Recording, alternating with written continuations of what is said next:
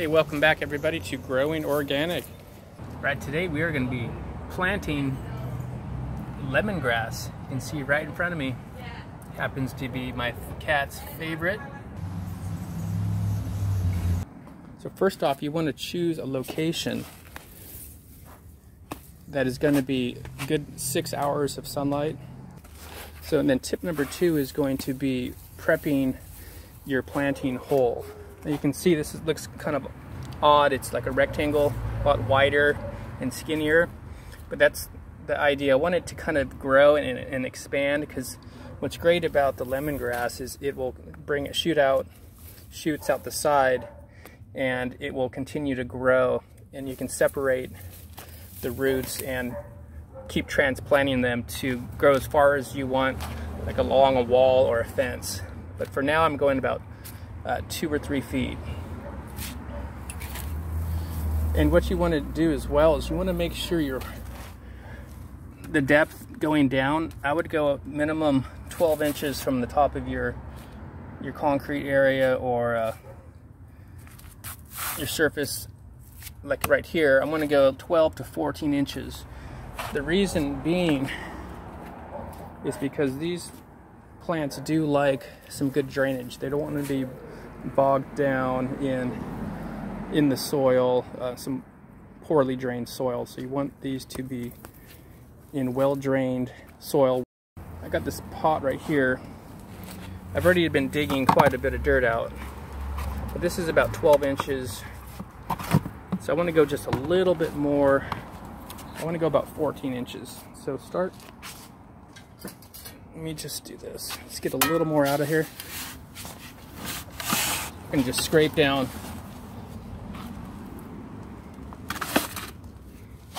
A little more. Try to get to 14 inches if you can. You can see I have pretty poor soil. If you look right there, this is pure sand, very packed and no organic nutrients whatsoever. If you water that enough, it does drain, but roots will not go through that, and it will puddle if you put enough water in there. So I want to make sure there's no chance of these roots running into that. I want to give them plenty of space. Keep in mind, you're going to have to throw away most of this dirt or take it to the landfill or another location for it.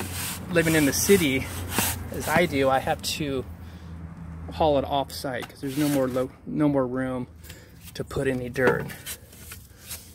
But the key is prepping your hole, which is tip number 2, to the right size. You want to think about down the road in a couple years from now how far those roots have spread.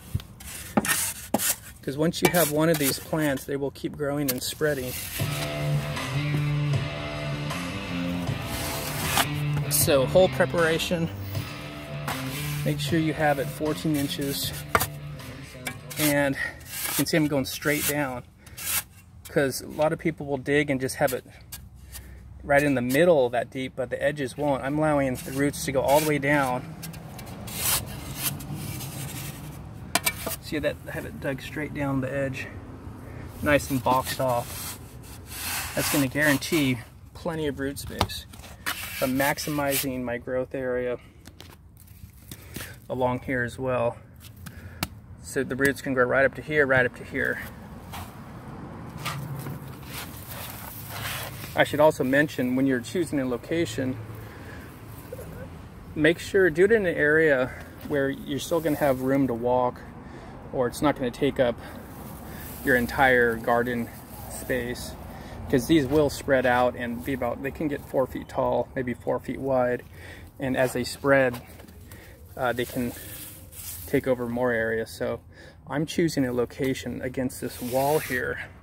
So it's going to be a nice accent to the wall for starters.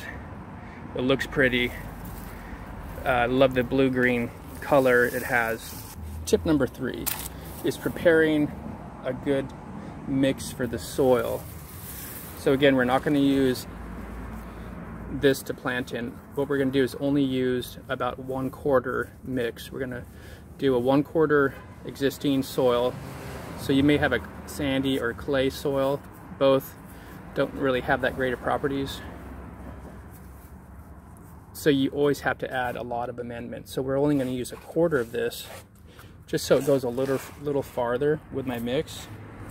And I've got these already prepared. This is actually left over from, I was planting vegetables through the summer, and this already has a 1/4 mix with the existing soil. All the rest is potting soil, compost, organic matter. So I have 3 5-gallon buckets just on standby here. Keep in mind, I had to haul away 4 5-gallon buckets. This is my 5th one, I think. Now that we got our soil already prepped, again, this was 1/4 existing soil mixed with 3/4 good potting mix. And I can fertilize later, and I'll show you how to do that as well. So I got about 5 buckets here. I have some old roots from some vegetables I was growing that I'm gonna throw in the bottom just as filler. And those will break down later and actually become like compost. First of all, let's go and fill this up. We're gonna put a whole bucket.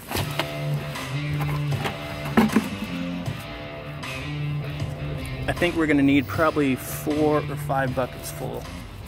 So you don't want to skimp on this part of it.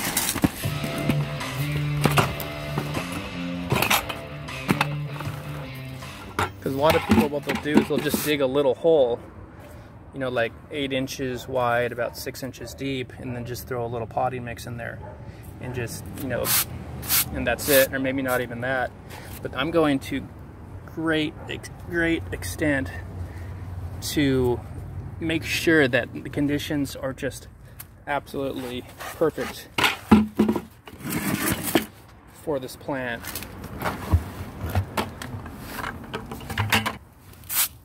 Now what I like to always do is keep my plants a lot lower than your concrete area. That way it allows me to put 2 or 3 inches of mulch.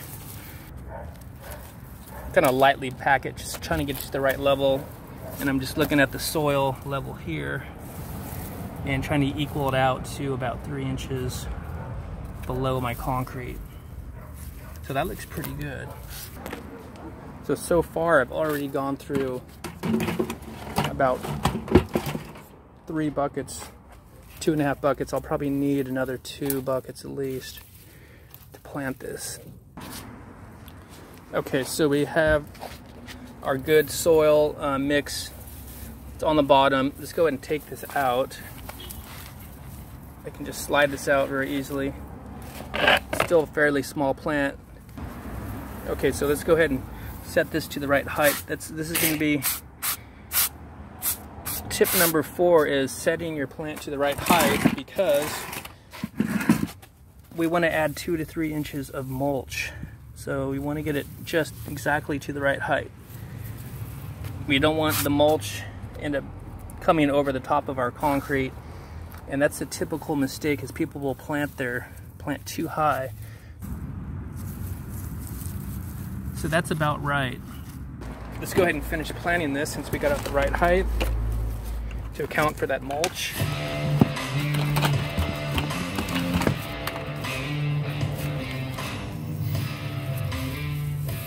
Try not to bury the stem. Take your finger along there, you can feel where the existing root was, and then just lightly pack like this. Just take your hand and kind of poke down lightly, your fingers. That'll just snug it up around there, and then just go around. Looks like I can still top this off a little more, a little low over here. So now this plant will actually spread. It'll grow this direction and it'll grow this direction, completely filling in this whole area. Okay, I got some more potting soil to top this off. Pretty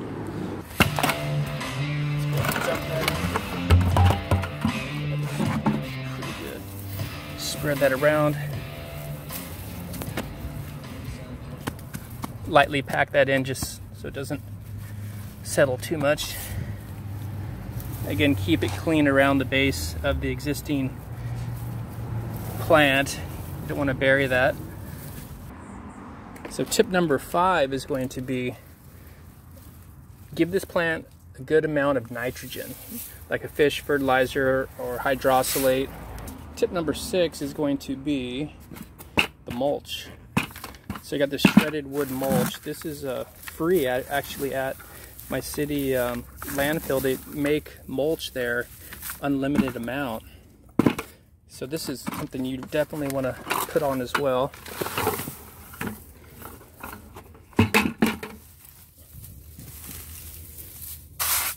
This just keeps the weeds down, keeps the moisture retention. It has a lot of benefits. It becomes fertilizer as it breaks down. And it smells great as well. It has like, could have 100 different types of trees or shrubs that are ground up, and all local plants. So you can smell the different aromas of the ground up wood chips. Okay, that looks pretty good. I could probably add a little bit of more mulch. That's only about 2 inches. Okay, I got a little more mulch so I can top this off.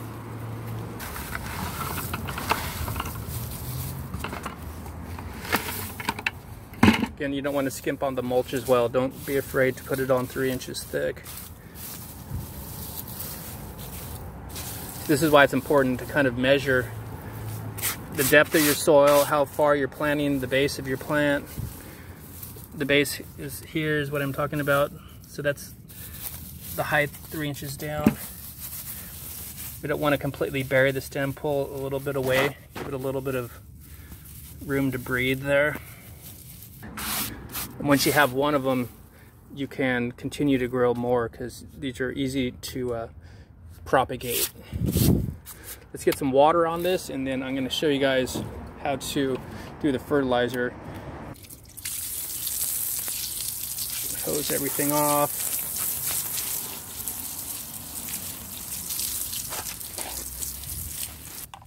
Okay, I mixed up some of this biomarine, about 4 teaspoons in here. You don't need a lot of it. That's about as much as you want to use right there. It's very strong. In fact, I probably won't need to use this entire amount on this plant. I can use it somewhere else. So I'm going to pour it just like that. I don't need all of it because I used a little bit too much. Now that thing will be off to a great start. Again, get any fish hydrosolate will work. Just a quick, easy fertilizer. You don't need a lot of the phosphorus. So remember, you don't need tons of the phosphorus because we're not flowering anything. There's no flowers coming out of this grass. So final tip is tip number 7. When it comes to wintertime, I would say maybe December, January, sometimes these will not be looking so great. Go ahead and cut it back to about here, and this will regrow all fresh new growth coming out. You also want to try to propagate it as well, because as these spread, you can tear these in half and pull out the roots and transplant them in another location. So you'll have endless supply of lemongrass once you have one of these. So I'll never have to buy another lemongrass. So the location is important. It's going to get the full sun. It's got good soil, plenty of root space, and then it's up to me to give it the proper watering. As I was mentioning, you can use these in a lot of dishes. You can make tea out of it, curries, different dishes, as well as it's very good for your pets, like your cat. My cat comes out here all the time and he'll just eat an entire leaf. So it's pretty amazing plant. All right, there you have it. 7 tips on how to successfully plant and grow lemongrass. So thanks for watching. Hit that subscribe button if you haven't already, and click like. We'll see you guys on the next video.